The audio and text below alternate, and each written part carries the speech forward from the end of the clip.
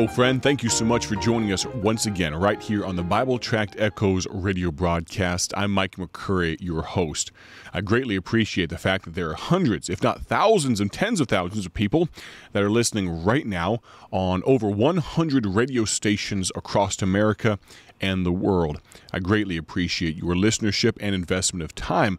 I'm going to ask you, if you would, to grab your Bibles. We'll begin in the book of John, chapter number 20 in just a moment. John chapter number 20. While you find your place there, let me encourage you to join us October 1st of this year, 2022. That's a Saturday. We will be celebrating the grand opening of our brand new building in Odell, Illinois. We would love to see you there. Let me extend a personal invitation to you from all of us from the BTI family. Bible Tracts Incorporated. It's been around since 1938. The ministry started in Iowa, if you can believe that, and some 40, 50 years ago moved to Bloomington, Illinois, and has been there for decades. And God has allowed us to invest in and renovate a beautiful facility, just absolutely stunning, where God has brought us from. Really, this ministry, like some tech startups of yesteryear, began in basically a garage, just a small little place. And to see where God has it now in a beautiful facility of 6,000 square feet or thereabouts, an amazing storage facility for the gospel tracts that will very quickly be sent around the world. We're excited about what God has done for us, and we pray in faith, looking forward to what He will do in the future. I'm going to ask you, if you would, to consider joining us from 1 to 5 p.m. on Saturday, October 1st. I'll give you an address of where you can join us. Let me counsel you, this is not our mailing address. This is not where you would send postal things to us, but this is our physical address. At the conclusion of the program, the announcer will give you our P.O. box and all of those things. But here's where you can join us on Saturday, October 1st. It is 603 West Prairie Street. That's 603 West Prairie Street in Odell, Illinois, 60460. One more time, 603 West Prairie Street, Odell, Illinois, 60460.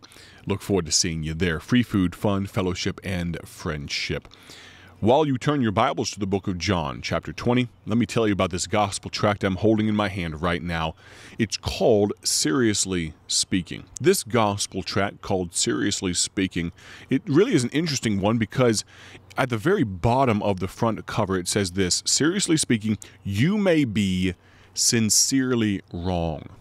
Well, there are many things that I've been wrong about in my life. There have been times that I've had to, eat crow, put my foot in my mouth. But there is one subject, one eternal subject, that I most certainly do not want to be wrong about. I don't want to steer other people wrong, but I definitely don't want to be wrong for myself either. And that is the question of my eternity, the question of your eternity, the question of where we will be when we take our last breath. Will it be heaven, or will it be a place called hell? Well, this gospel tract explains that you may be, despite your best efforts, despite your good intentions, seriously speaking, you may be sincerely wrong. The question it presents in the front cover here, inside the front cover, it says, be sure you are right. The question is asked, can a person be saved from hell and go to heaven by trusting in good works and religion, even sincerely trusting in good works and religion? The Bible tells us, and this gospel tract explains very quickly, that no, friend, good intentions, being good, trying to limit the amount of bad you do, and making sure that your goodness outweighs your wickedness, that is not a recipe to go to heaven. Let me encourage you, if you would, to visit BibleTractsInc.org to order some of these gospel tracts today. If you have any more questions, please, or stay tuned for the announcer at the close of the program. He'll tell you all about how you can contact us if you have questions about your eternal destiny. We are in the book of John, chapter number 20, verse number 24 and 25. The Bible says this: But Thomas, one of the 12, called Didymus, was not with them when Jesus came. The other disciples therefore said unto him, We have seen the Lord. But he said unto them, Except I shall see in his hands the print of the nails, and put my finger in the print of the nails, and thrust my hand into his side, I will not believe. That's John 20, verses 20 through 24. The thought that we introduced yesterday on the broadcast is this: in his hands. Well, Thomas did see the print of the nail in his hands, but I ask you, what is in God's hands today? We introduced the fact that each person under the sound of my voice that knows Christ as their eternal Lord and Savior, you are in his hands. I mentioned the book of John, chapter 10, just 10 chapters previously. Verse number 29, the Bible says, My Father, which gave them me, is greater than all, and no man is able to pluck them out of my Father's hand. You know what I love about this particular verse is the fact that no one, not the evil one, not the accuser of the brethren, not the devil, there's no prince or power of the air, there's no government that is powerful enough when you are on God's side.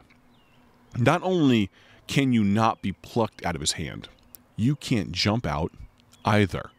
No matter how far you get, God is still there.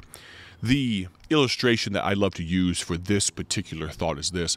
When I'm walking through a busy shopping complex or maybe a parking lot, my girls understand that the McCurry family has a rule. When we're walking through a parking lot and my 5-year-old, almost 5-year-old I should say, and my 3-year-old, we're walking there, they are required to hold my hand or their mother's hand. Now think about this. If I were to put my hand out there, maybe just extend my pinky to them, and they wrapped their little hand around my pinky, and we were walking through, that would provide some sense of security. I would know they're there. They would know I'm there. But should something happen, if they were to be in any danger, I would have to reposition my hand to be able to grab more firmly onto theirs. You see, they're not really in my hand. I'm in their hand, if that makes sense. And so I require them to allow me to hold their hand. Sometimes they just want to hold on to my hand, but I tell them, no. I am going to wrap your hand inside of my hands. What that means is that if somebody with ill intentions came up and, well, I wanted to snatch them out of my hands, can I tell you, the strength, I'm not some macho man or anything like that, but I can tell you that the Father in me, the Daddy in me, I would be holding on with all my strength because they are in my hand. If they only had the strength of their own hand, if they were holding on to my little pinky there and they were holding on with their little hands, can I tell you that that alone probably wouldn't keep them from being snatched away at a moment's notice. Or, realize this, if they were holding on to my hand, they could let go at any time they want to, but I'm so very glad for the fact that not only do I hold them in my hand, but God holds me in his hand. Understand this. God doesn't have you on a leash so that he can jerk you up when you've done something wrong. You're in his hand. His soft, compassionate, tender, loving, long-suffering hand. You're in his hand, my friend. 1 John 5:13 says this, These things have I written unto you that believe on the name of the Son of God, that ye may know that ye have eternal life, and that ye may believe on the name of the Son of God. Turn, if you would, to the book of Joshua, chapter 4, for just a moment. Joshua, chapter 4, and verse number 23, we see that God's people are in his hands. What about this?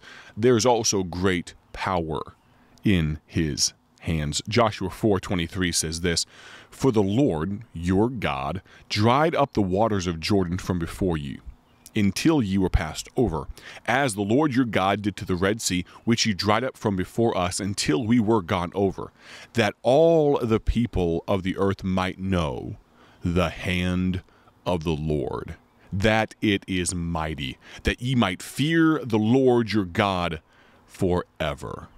Have you ever heard the phrase throwing hands? or means to fight. We're going to throw hands. It's kind of an old school thing, but you've probably heard that before. There are some people in the boxing or the mixed martial arts world that they just seem to punch harder than others. Recently, someone sent me a video of Iron Mike Tyson. Of course, one of the greatest heavyweights of all times, one of the hardest hitting men that's ever strapped on a set of boxing gloves. It was almost unbelievable to see him knock people out with what seemed to be one enormous punch. Can I tell you, friend? God's hands, oh, they're in another league of their own.